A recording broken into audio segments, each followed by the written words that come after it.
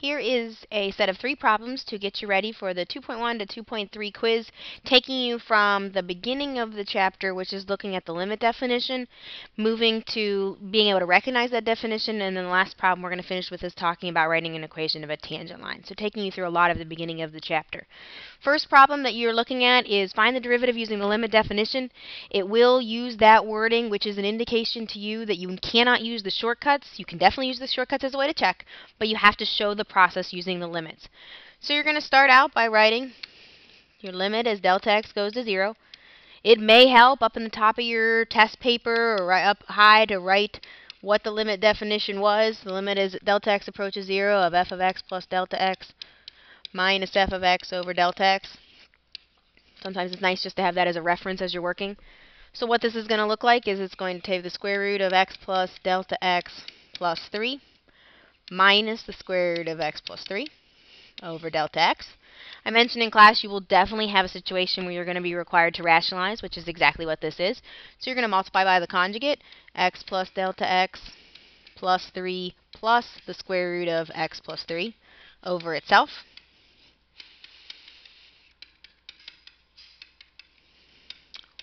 When you start multiplying the top, you are just multiplying the first and the last, but be careful that you remember to distribute the minus sign. So you're going to get x plus delta x plus 3. Then you're going to subtract x and subtract 3. So you have to distribute that minus sign or you won't negate both.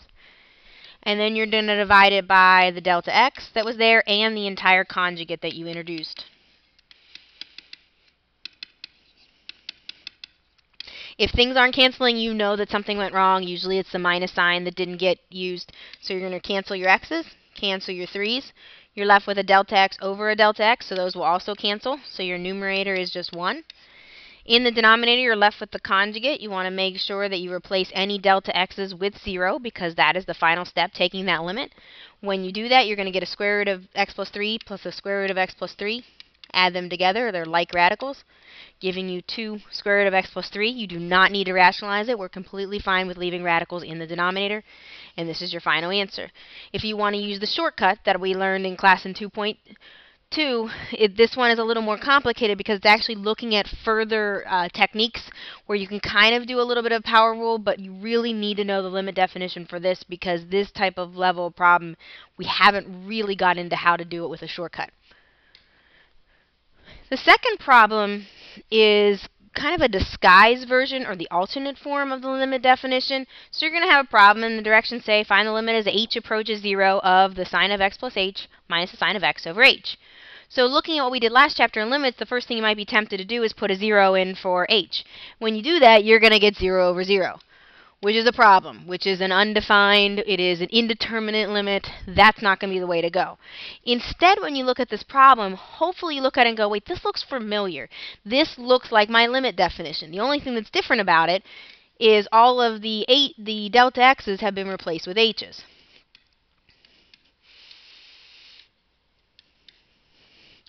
So what this essentially is saying is do the limit definition of the derivative, but then you have to figure out what is the function that we're talking about. Now if you picture your limit definition, kind of write it out for you. You wouldn't have to do all this work to the problem, but it does help to explain it.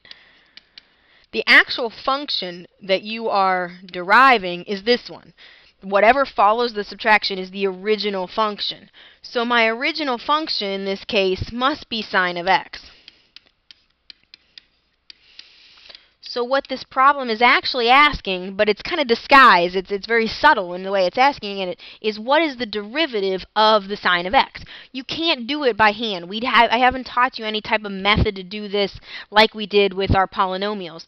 All I can do is use what you were taught in the second section of the chapter, which is your basic trig derivative. The derivative of sine is cosine. So the answer to this question, even though it has limits and so much in there, is just cosine of x. Because what this problem is doing, and this is such a common problem on the AP test, they will have this at least one time on every AP test I've ever seen, will ask a question like this. And students try to do so many difficult things, and it's really just looking at it and going, wait a second, I know what that is. That's just the derivative formula, so what does it want me to derive? And in this case, it just wants you to derive sine. The third and final example in this video is not going to apply the limit definition of the derivative. Instead, we're just going to use the shortcuts, the power rules from section 2.2, and use that to write an equation of a tangent line. When you go to write the equation of the tangent line, you need a slope and you need a point. So first, to get the slope, we need the derivative. So we are not going to do this problem with the x plus delta x definition because it's to the fourth power. I would not make you do that.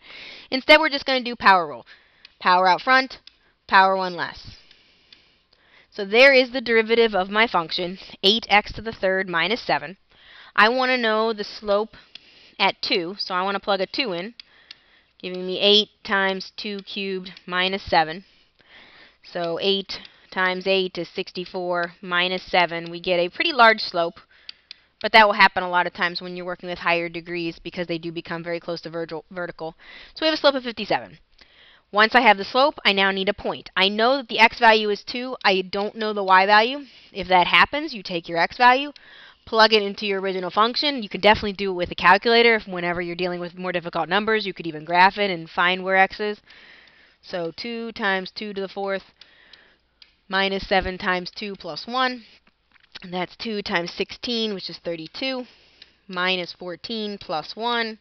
So 18 plus 1 is 19. So my point is 2, 19. And I'm doing this in my head. You could definitely do it in a calculator. And then you're going to use y equals mx plus b, or you could use point slope. So y is 19. Your slope is 57. Your x is 2. And we're looking for your b, your y-intercept. So we've got 104 plus b, or 114, excuse me. Clean that up. 114. Subtract 114 from 19. You're going to get negative 95. And that's your b value.